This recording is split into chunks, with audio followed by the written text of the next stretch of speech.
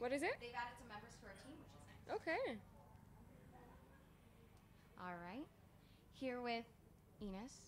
Did I say that right again? Perfect. Oh, I feel great when I do that. All right, a 4-under day for you. We were just talking about this is your first time in Michigan and Grand Rapids. So what's it been like preparing for another new event, another new course for you? It's been great. I mean, a lot of things has been new to me this year.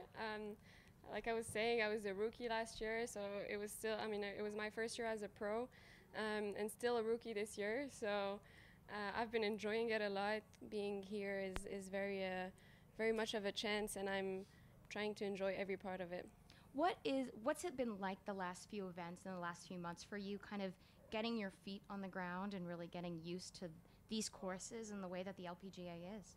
Yeah, I think the first few events I needed a little bit of time just to um, get used to things, get a little bit more comfortable, you know, and definitely feeling better.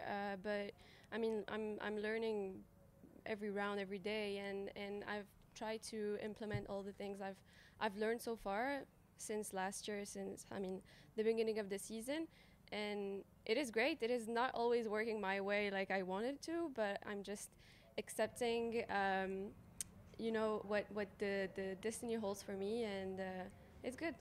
Now, specifically for this first round in general, what was the game plan for Blythefield, and how do you think you executed? It was just, you know, just do whatever I know, like what I know, and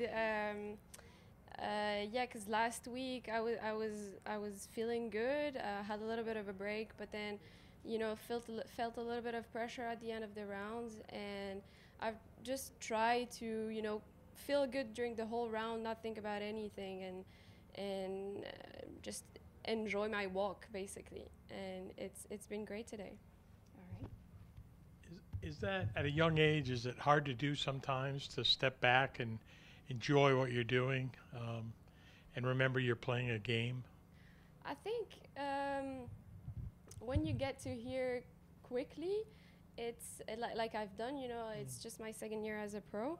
It can be a little bit overwhelming, but in the same time, you don't realize where you are, so you're just happy to be here.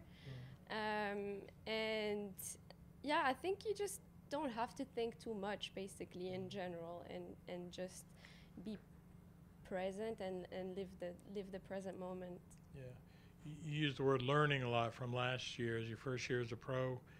What's the best thing you learned?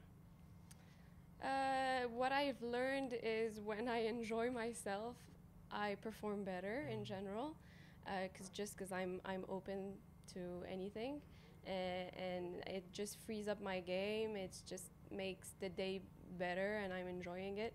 So yeah, that is the biggest learning so far. And what's the best part of your game? If everything's clicking, what do you feel is the best strength? It's really it changes from a week to another, even to a round to another. So today putter felt good. Last week driver felt good. It's just every time different. Is that a good thing to have different parts feel good as far as I always think that leaning on one part, kind of? I think that means that overall, like general is decent. It's good. But I definitely need to get a little bit better on everything to really have a strength, and that's what I'm doing so far. So yeah, we'll see how things evolve.